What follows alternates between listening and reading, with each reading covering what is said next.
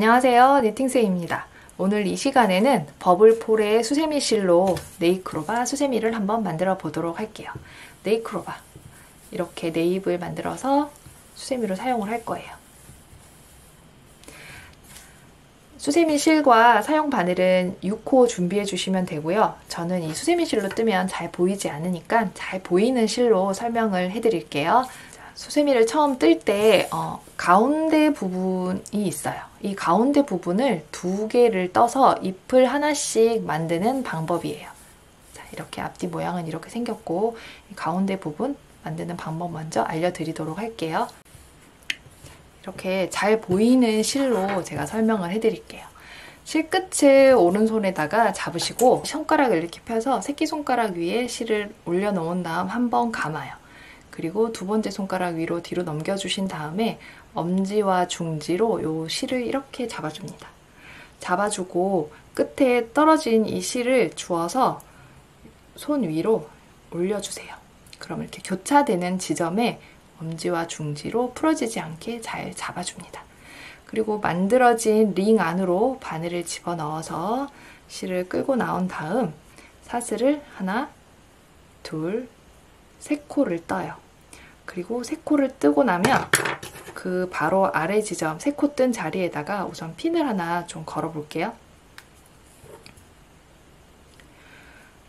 이 1단에서 필요한 코가 총 기둥코를 포함해서 16코예요. 한번 떠볼게요. 바늘에 실 걸어서 여기 링과 빼놓은 실 2줄 위로 한길 긴뜨기를 총 15개를 뜰 거예요. 하나, 그리고 바늘에 실 걸어서 또 끌고 올라온 다음 3줄이 됐을 때 2줄씩 2번, 그리고 바늘에 실 또 걸어주고 이 2줄 위로 실을 끌고 올라온 다음 2줄씩 2번, 또 바늘에 실 걸어서 실을 끌고 올라온 다음 2줄씩 2번 이렇게 떠줄 거예요. 지금 기둥코와 하나, 둘, 셋, 4코를 떴거든요. 총 15코의 한길 긴뜨기를 계속 이어서 떠줍니다. 한길 긴뜨기를 뜰 때 끌어온 실이 이렇게 짧으면 수세미도 작아지고 코가 별로 예쁘지가 않아요. 자, 끌어오는 실, 이 코 높이만큼 이렇게 1cm 정도 들어주셔야 돼요. 자, 뜨고 다시 이렇게 떠줍니다. 또 실 걸어서 끌어오는 실만 이렇게 해주고 2줄을 뺀 다음 두 번째는 이렇게 늘리지 않아도 돼요. 그냥 있는 코, 자연스러운 코대로 그냥 떠주시면 됩니다. 이렇게 하고 다시 이렇게 뜰게요. 계속. 1단에 기둥코를 포함해서 필요한 코는 총 16코. 그래서 사슬뜨기 3코를 뜨고요. 그리고 총 필요한 코는 한길 긴뜨기가 15코가 되겠죠.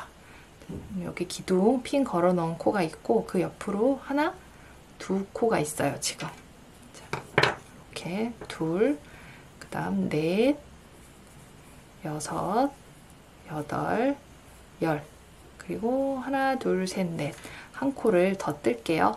이 빼놓은 실이 딸려 들어가지 않도록 이렇게 살짝씩 당겨주면서 총 하나를 더 뜨면 한길 긴뜨기만 총 15코, 그리고는 바늘을 살짝 들어서 코를 늘여놓은 다음 이렇게 잡아주세요.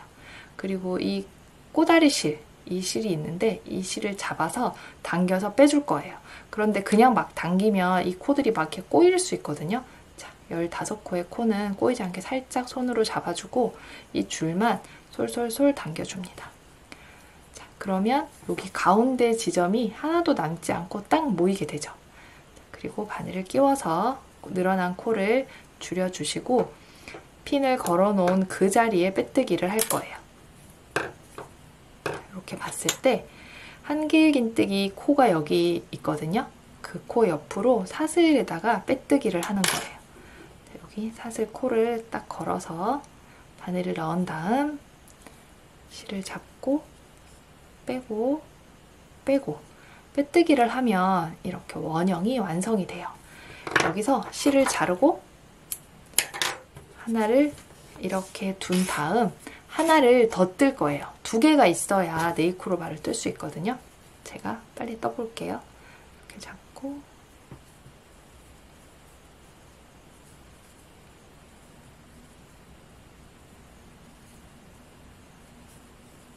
두 번째 뜨는 16코의 모티브는 실을 자르지 않고 바로 이어서 뜰 거예요.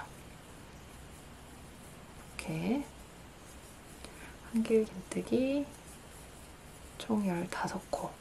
시작은 기둥코 3코를 뜬 다음 방금 뜬 모티브와 같은 모티브를 떠주세요.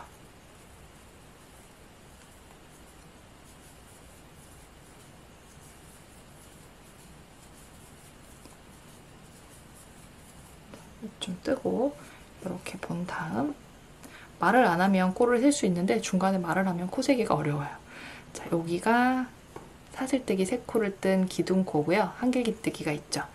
자, 2, 4, 6, 8, 10, 2, 4, 한 코를 더 떴어요. 그래서 하나를 풀고 다시 바늘을 끼운 다음 총 16코가 되도록 한 다음 또 여기 줄을 바짝 당겨서 가운데 부분을 이렇게 모아줘요. 그리고는 여기 한길긴뜨기 코가 있고 그 옆에 사슬 3코가 있거든요. 그 사슬 3코에 제일 위에 있는 코에 이렇게 바늘을 넣어서 빼뜨기를 해줍니다. 자, 모티브가 2개가 생겼어요. 앞뒤로 연결을 이렇게 해줄 거고요. 이 위로 잎을 하나씩 4개를 만들 거예요. 우선은 첫 번째, 자, 총 16코거든요. 그러면 잎이 4개니까 한 모티브에서 4코를 사용을 하겠죠? 우선 기둥을 하나, 둘, 셋. 한길긴뜨기는 기둥코를 거의 대부분 3코를 써요. 그리고는 빼뜨기 했던 그 자리 있거든요. 그 자리에 한길긴뜨기를 하나를 떱니다. 그럼 지금 이 코는 기둥 올린 그 자리에 뜬 코고요. 그 옆에 코, 기둥이 있으면 그 옆에 코가 있어요. 그 옆에 코에다가 한길긴뜨기를 하나, 또 그 자리에 2코.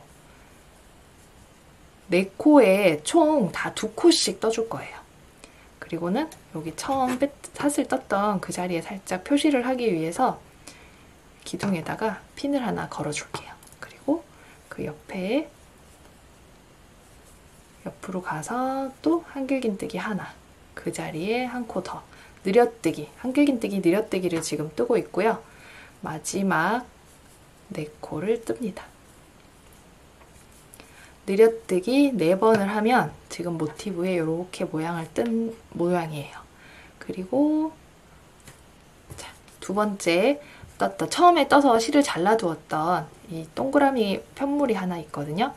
거기서 지금 빼뜨기 떴던 그 자리부터 여기 빼뜨기 떠서 살짝 실을 당기면 구멍이 있는데 그 자리부터 한길긴뜨기 느려뜨기를 뜹니다. 바늘에 실을 걸어서 여기다가 끌어오고 하나, 그리고 또 그 자리에 하나 더. 그러면 동그라미 모티브 옆으로 붙어서 이렇게 가는 모양이 되죠. 그리고 다시 그 옆에 코에, 코를 건너뛰지 않게 정확히 봐주셔야 돼요. 그 옆에 코에 하나, 둘, 그리고 또 그 옆에 코에다가 또 느려뜨기를 떠요. 총 첫 번째 동그라미, 두 번째 동그라미 느려뜨기를 4번씩 해줍니다. 자, 지금 이렇게 떠져 있는 모양이에요. 이 뜬 느려뜨기 코를 하나의 원으로 만들어 줄 건데 어떻게 만드냐면 이렇게 잡고 있는 코에서 이렇게 붙여줍니다. 그러면 한길긴뜨기 뒷면이 안으로 들어가면서 이런 모양이 위에서 보면 이렇게 만들어져요. 지금 제가 여기 핀 걸어놨었죠. 핀 걸어놓은 걸 빼고 그 자리에 수세미는 코 잡기가 어려워서 이 꼭 그 자리보다 그냥 이렇게 사슬과 한길긴뜨기 사이에 저는 빼뜨기도 하거든요. 코가 잘 보이지 않으신 분들은 여기 사이에 바늘을 넣어서 그냥 빼뜨기를 해주세요. 그리고 시작은 한길긴뜨기 기둥코, 사슬뜨기 3코를 뜨고요. 이번에는 이 8코에 한길긴뜨기, 느려뜨기, 한길긴뜨기, 느려뜨기, 한길긴뜨기, 느려뜨기를 반복을 할 거예요. 자, 한길긴뜨기 한 코를 기둥코로 떴으니 그 옆으로 느려뜨기,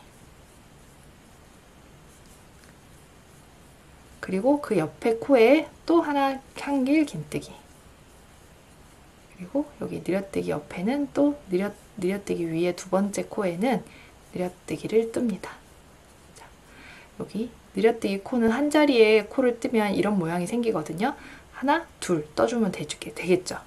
한길긴뜨기 하나, 그 옆에 느려뜨기, 그리고 또 한길긴뜨기, 느려뜨기를 또 뜰게요. 자, 2코 남아있거든요. 하나 뜨고 그 옆에 마지막 코는 느려뜨기를 떠줍니다. 자, 이렇게 뜨면 지금 원통에서 반쯤 떠져 있죠. 이렇게 벌어져 있지만 그냥 이어서 그 옆에 코에 이렇게 옆에 코에 그냥 한길긴뜨기를 하나를 떠요. 그 옆으로 느려뜨기. 자, 그리고 또 하나 뜨고 느려뜨면 되겠죠? 하나 뜨고, 그리고 그 옆에 코에 느려뜨기, 그리고 하나 뜨고 느려뜨기. 지금 두 세트가 남은 거예요. 하나 뜨고 그 옆에 코에 느려뜨기, 그리고 또 2코가 남아 있어요. 거기에 마지막 한 세트를 떠주면 되겠죠. 자, 이렇게 뜨면 총 3코를 8번 떠서 24코가 됩니다. 지금 모양을 한번 볼까요?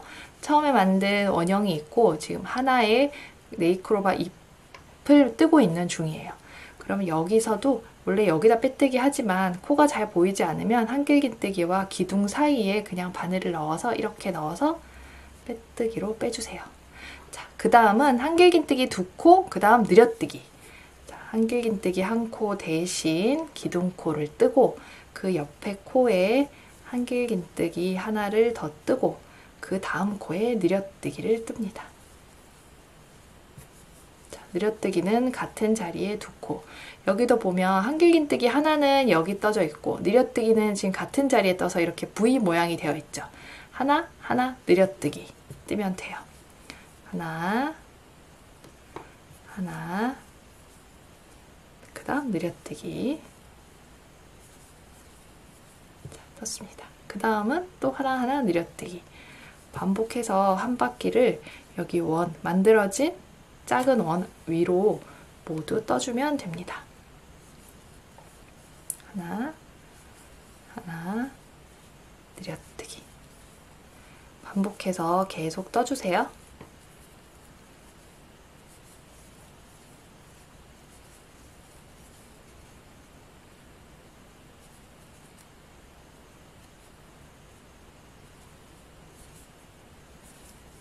뜨고 그 다음 또 하나하나 느려뜨기. 하나, 하나, 느려뜨기.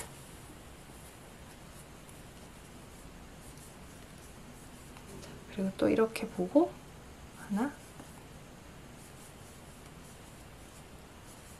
둘, 느려뜨기. 코가 이 3단이 클로버 잎을 만들 때 3단이 코가 제일 많아요. 둘, 느려뜨기. 그리고 이렇게 보면 지금 한 세트 남아있죠. 한길긴뜨기 하나, 둘, 느려뜨기를 마지막으로 뜨면 모두 끝납니다. 이번 단은 총 32코가 될 거예요. 4코씩 8세트를 떴기 때문에 32코. 자, 이렇게 느려뜨고 2코 뜨고 느려뜨고 이렇게 보면 됩니다. 그리고 다시 빼뜨기를 하고, 자, 지금은 이제 벌어진 이 모양에서 이렇게 살짝 모아줄 거거든요. 그래서 모아뜨기를 할 거예요. 우선 기둥코, 한길긴뜨기 3코를 뜨고요. 두 코를 모아뜨기를 해줄 거예요. 모아뜨기는 바늘에다가 실을 걸어서 한길긴뜨기 뜨는 것까지 똑같이 이렇게 떠줍니다. 그리고 두 줄씩 한 번만 뜬 다음 앞쪽에 미완성 한길긴뜨기가 있어요. 그리고 다시 바늘에 실 걸어서 그 다음 코에 실을 끌어온 다음 쭉 끌어와서 두 줄을 한 번만 떠줘요. 그럼 이렇게 모양을 보면 원래 바늘에 걸려있던 코, 그리고 미완성 한길긴뜨기 두 코, 그래서 세 줄이 걸려있거든요. 이 세 줄을 한꺼번에 빼주면 자, 모아뜨기가 완성이에요. V 모양이 거꾸로 되어 있죠. 그리고 다시 한길긴뜨기, 그 다음 또 두 코를 모아뜨기를 할 거예요. 모아뜨기는 끌어와서 한 번만 떠주고 미완성 한길긴뜨기, 다시 미완성 한길긴뜨기. 그럼 세 줄이 되었을 때 미완성 한길긴뜨기 두 개가 되어 있죠. 한 번에 떠줍니다. 그리고 한길긴뜨기 한 코 뜨고 또 그 다음 모아뜨기예요. 모아뜨기 이렇게 해서 세 줄을 빼주고, 자, 제가 알려드린 방법을 반복해서 한 바퀴 전체 다 떠주시면 되겠죠? 자, 한길긴뜨기, 그 다음 모아뜨기, 한길긴뜨기, 모아뜨기, 끝까지 빼뜨기 전 코까지 반복해서 떠주세요.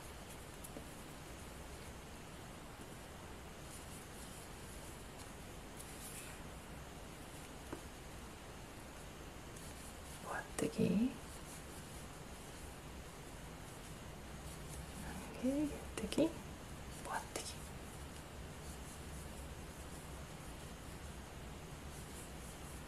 한길긴뜨기, 모아뜨기.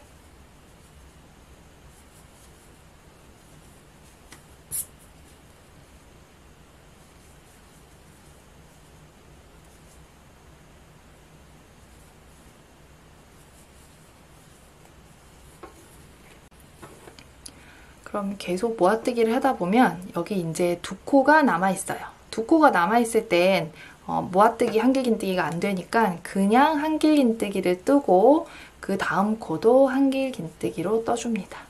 자, 이렇게 됐고요. 그리고는 또 여기 사이에 빼뜨기를 해주세요. 그리고는 자, 그 다음은 좀 어려운 단인데 자, 저를 따라서 한 코씩 해주세요. 사슬 세 코, 그리고 그 다음 코 모아떴던 코 위에 한길긴뜨기를 뜹니다. 그 다음에 긴뜨기 두 코를 뜰 거예요. 자, 여기 코가 하나씩 지금 보이죠? 바늘에 실 걸어서 실을 끌어오는 한길긴뜨기와 여기까지는 같고요. 긴뜨기는 세 줄을 한 번에 빼주면 긴뜨기예요.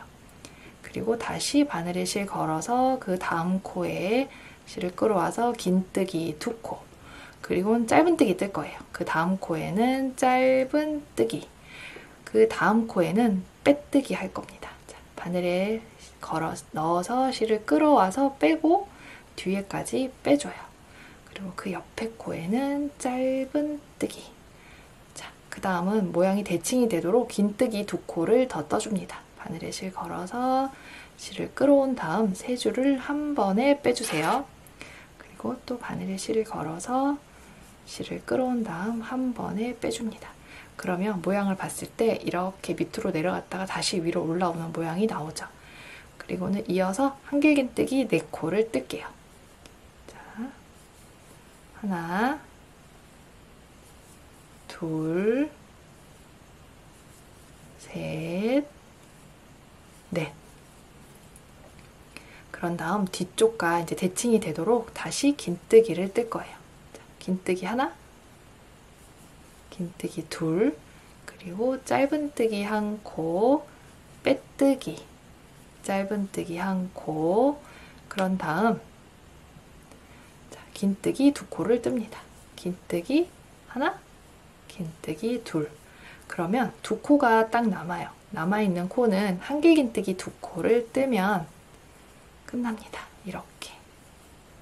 그리고 여기 사이에 바늘을 집어넣어서 그냥 빼뜨기를 해주세요. 그리고는 실을 적당히 잘라주 한 15cm 정도 자른 다음 툭 빼주시면 네잎클로버 중에 잎 중에 하나의 네잎클로버 잎이 완성이 되었어요. 자, 모양을 한번 볼까요? 이 실들은 따로 숨기지 않고 그냥 여기 안으로 이렇게 넣어주면 되거든요.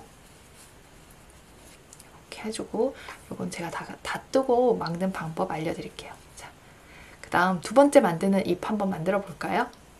자, 두 번째 잎은 제가 좀 다른 색으로 보여드릴게요. 여기 우리 모티브 처음 2개 떴던 원이 있는 상태에 이 옆으로 잎을 3개를 더 만들어야 돼요. 지금 첫 번째 잎을 만들고 나면 두 번째 잎이랑 세 번째 잎은 방향이 같거든요. 자, 잎을 이렇게 오른쪽으로 두고 동그라미가 있어요. 여기 떴으니까 지금 여기는 뜬 코. 지금 두 번째 잎은 하나, 둘, 셋, 네 코에 또 시작을 할 거예요. 뜨는 방향이 오른쪽에서 왼쪽이니까 내가 방금 뜬 잎을 오른쪽에다 두고 여기 코에다가 이렇게 바늘을 집어넣어요. 그리고는 새로운 실, 같은 색으로 하셔야 되겠죠? 자, 새로운 실을 이렇게 끌고 밖으로 걸어옵니다. 그리고는 뜰 준비를 하고 똑같이 이 잎하고 똑같이 뜰 거예요. 기둥코 하나, 둘, 셋 뜨면 그 자리에 한길긴뜨기 한 코를 뜨고 그 옆으로 또 느려뜨기를 3번을 더 하면 돼요. 자, 하나, 느려뜨기 1번, 그 다음 코에 또 느려뜨기, 그 다음 코에 느려뜨기. 자, 그러면 첫 번째 동그라미에서 느려뜨기를 4번을 해서 4코를 썼어요. 그런 다음에 어디로 가냐면 뒤쪽으로 돌아가야 되거든요. 그대로 이 편물을 이렇게 뒤집어 주세요. 여기서 한번 볼까요? 여기서는 처음 스타트하는 곳이 자, 하나, 둘, 셋, 4번째 여기 코가 되겠죠. 자, 여기서는 출발하는 코를 찾아야 돼요. 하나, 둘, 셋, 4번째 코. 여기서부터 뜨기를 시작을 할 거예요.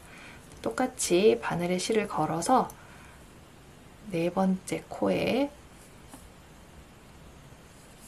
느려뜨기를 떠서 시작을 합니다.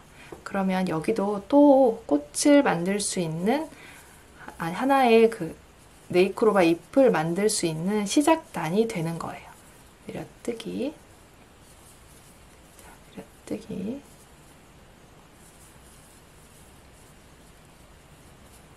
그 다음 느려뜨기. 자, 이렇게 하면 여기서 출발을 해서 돌아오면서 지금 만들어졌죠. 이렇게. 그리고는 다시 아까 처음 떴던 첫 코 자리로 이렇게 돌려서 넘어가줘요. 그러면 여기 사슬을 떴던 그 사이에 바늘을 넣어서 빼뜨기를 하고, 자, 2단 기억하세요? 한길긴뜨기 하나와 느려뜨기, 한길긴뜨기 한 코, 그 다음 느려뜨기 반복합니다. 여기서부터는 이제 같아요. 이 단을 떴던 똑같은 방법으로 네잎클로버 잎을 만들어주면 돼요. 그러면 다음 네잎클로버 잎은 이렇게 돌려서 여기서 하나, 둘, 셋, 4코를 뜨고 뒤로 돌린 다음 또 하나, 둘, 셋, 4코. 이 지점부터 시작하면 여기 4코, 여기 4코가 남겠죠. 이렇게 해서 잎을 4개를 만드는 거예요. 실을 잘라야 되는 번거로움이 있기는 하지만 실을 잘라도 그 실을 따로 돗바늘로 숨기는 게 아니라 그냥 잎 안쪽으로 이렇게 숨겨주면 되기 때문에 그렇게 부담스럽거나 신경 쓰이는 부분은 아닌 것 같아요. 이렇게 만들어주시면 같은 코스로 똑같이 만들어주세요. 그러면 네잎클로버가 이렇게 완성이 되는 거예요. 아마 이런 방법을 처음 뜨시는 분들은 좀 생소하실 수 있는데 또 익숙하게 보시다 보면 그렇게 몇 번 뜨다 보면 어려운 방법은 아닌 것 같아요.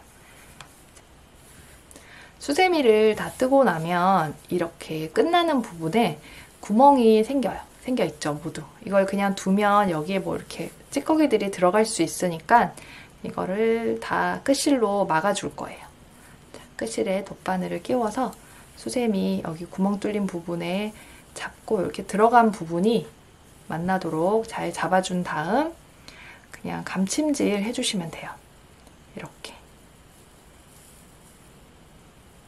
한 3코, 4코 정도씩 이렇게 감아서 살짝 당겨주시고 이 가운데 부분에도 한번 감침질, 그리고 여기 이렇게 끝에 너무 깊이 들어가지 마시고 끝쪽으로 보이는 한 코씩 건 다음 실을 숨겨주시면 됩니다.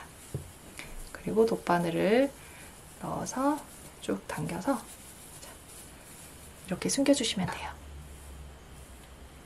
구멍을 막는 방법까지 모두 배워봤습니다. 이렇게 네잎클로버 수세미 만드셔서 행운이 들어오는 주문을 외우는 것처럼 사용하시면 좋을 것 같아요. 궁금하신 내용, 더 알고 싶은 내용은 댓글로 남겨주시고요. 제가 확인하는 대로 답해드리도록 하겠습니다. 예쁘게 떠보세요. 지금까지 니팅쌤이었습니다. 감사합니다.